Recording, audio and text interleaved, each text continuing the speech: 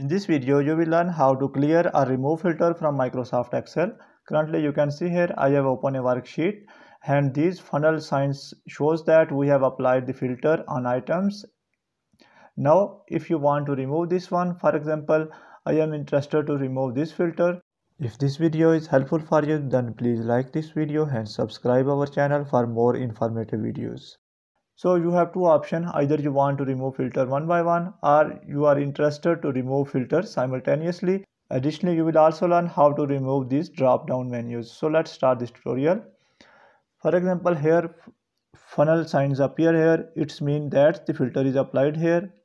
I will click on this drop down menu and you will find different options. From here you will find the option of clear filter from items. Select this one.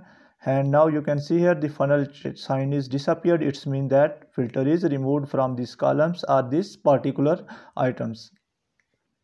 Similarly, if I apply filter on items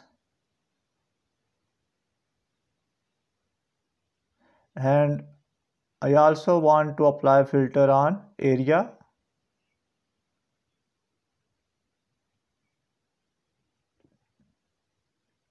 now you can see here we have applied two filters, first one on area and second one on items.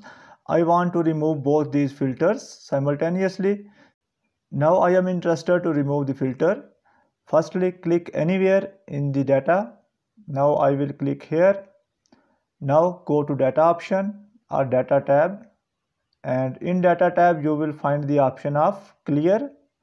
If I click here, then all filters will be removed. For example, I click here. Now the result is visible. All filters are removed now.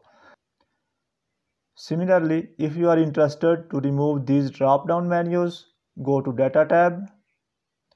And in data tab, you will find the option of sort and filter. From here, you will find the option of filter. Click on this. Now you can see here it is already selected. If I unselect it, then these drop down menus will be removed. Click on it. Now you can see here the drop down menus are removed now. So by doing so, you can easily remove the filter or drop down menus. That's the end of this video. Thanks for watching this video. Goodbye.